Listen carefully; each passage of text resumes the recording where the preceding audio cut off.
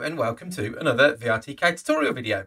In this video we're going to show how we can set up the Pico SDK with our tracked alias and get ourselves some Pico controller representations.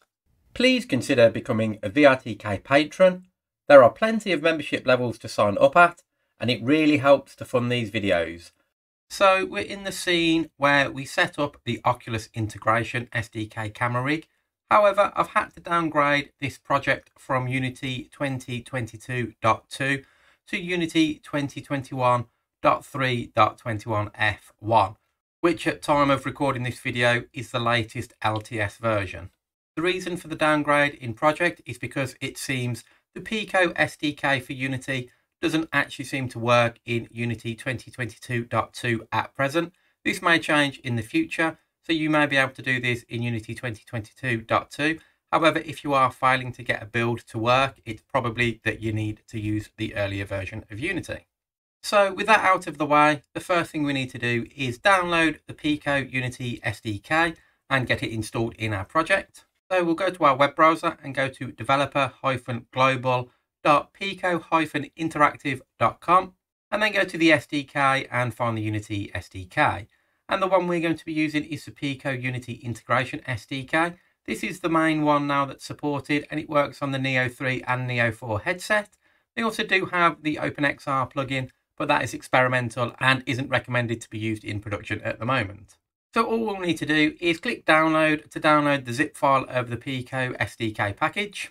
And when that's downloaded, we're going to put that Pico SDK somewhere in our local project. As it is a Unity package, we then need to use the package manager to add this to our project. So I've just created a folder called Pico Unity Integration SDK, and then I've extracted the contents of that zip file into that folder. As we can see, this is the package contents that we're going to now link into our project via the package manager. So let's go back to Unity and do that. So in Unity, we need to go to Window and then down to Package Manager. And now we need to click on the plus, click the drop down and click Add Package from Disk. Then all we need to do is browse to our project directory and then browse to where we extracted that Pico Unity Integration SDK package. So I'm here and then we just need to select the package.json and click open.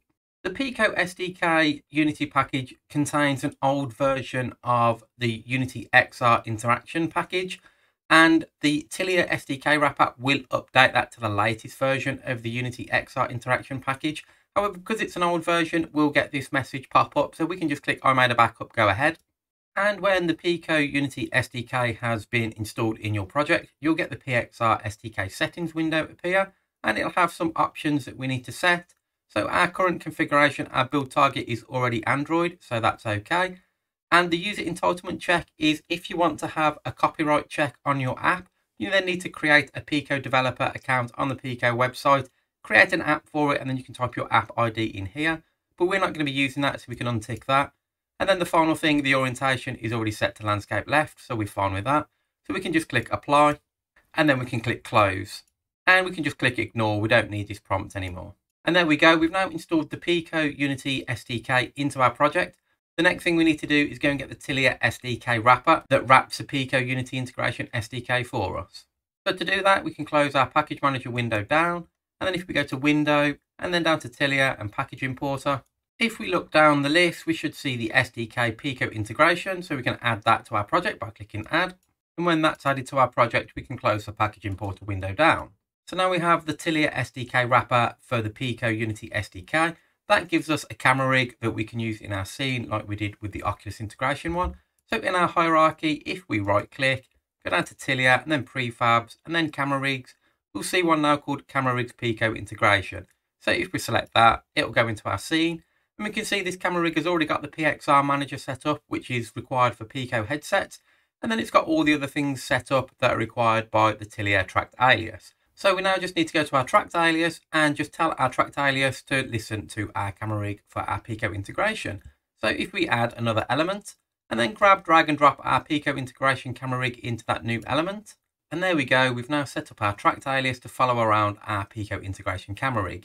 And because we're only building for Pico integration, we don't want to use the Oculus Integration CameraRig. So for the moment, we're just going to turn that off. And therefore, the tracked alias will only follow the active one in the scene. So the next thing we want to do now is set up the controller visualizations that are provided by Pico. So in our Pico CameraRig, if we expand that and then expand camera offset, we can see we've got a left-hand controller and a right-hand controller. These game objects just track the position of where the controllers are. They don't actually give you any controller visualization, so we need to add that from the Pico package. If we go down to packages and expand that and then find Pico Integration, expand that, then if we look in assets, resources, and then prefabs, we can see we've got one called left controller model and right controller model. And all we need to do is grab, drag and drop left controller model into our left-hand controller, which is the child of our Pico Integration CameraRig, and do the same for right controller model. Grab, drag and drop that into the right-hand controller. And we can see here it already has the relevant controller models for the Neo 3 and the Neo 4. And there we go, we can collapse that back up now. So we've now set this scene up to use the Pico Integration CameraRig, and that works with all of the Tilia stuff already. So all of the interactions that we've set up, we don't need to reset up. And because we're using the same scene we set up the Oculus integration in, it means our interactors have their meshes turned off still, but they still have those box colliders on, so we'll still be able to touch and pick things up. The next thing we need to do now is just build this and publish to our Pico headset. Before we do that, let's just go and check our project settings to make sure everything is set up correctly. So in project settings, down on the XR plugin management setting, we want to make sure we untick Oculus and we tick Pico. If you have multiple ones ticked, you may find it fails to build for Pico, so it's best just to have Pico ticked and make sure you're in the Android tab. And then if you want to add any additional settings to the Pico, you can go down to the Pico subsetting and change them here. The next thing, let's just double check our player settings. So in player, make sure we've got our company name, our product name and our version set. And then make sure our color space is linear, auto graphics API is ticked. And then if we scroll down a little bit more, make sure our minimum API level is 29 and the target API level is automatic highest installed. The scripting backend can be IL2CPP, and then we need to make sure our target architecture is on ARM64 and ARMv7 is turned off. So all of the settings seem to match the same as we needed for Oculus integration, so that's fine. So we can now close this window down, and now we just need to go to the build menu. So if we go to build settings, and as before with our Oculus headset, if we have our Pico device plugged in, we should be able to see run device and then look down that list and find our Pico headset. And we can select that from the list. And that means we don't have to do build, create an APK, and then push that APK to the headset manually using something like SideQuest. We can just click build and run. And then we need to pick a file name to save our APK to. So I'm just going to call this one Pico test, and then I'm going to click save.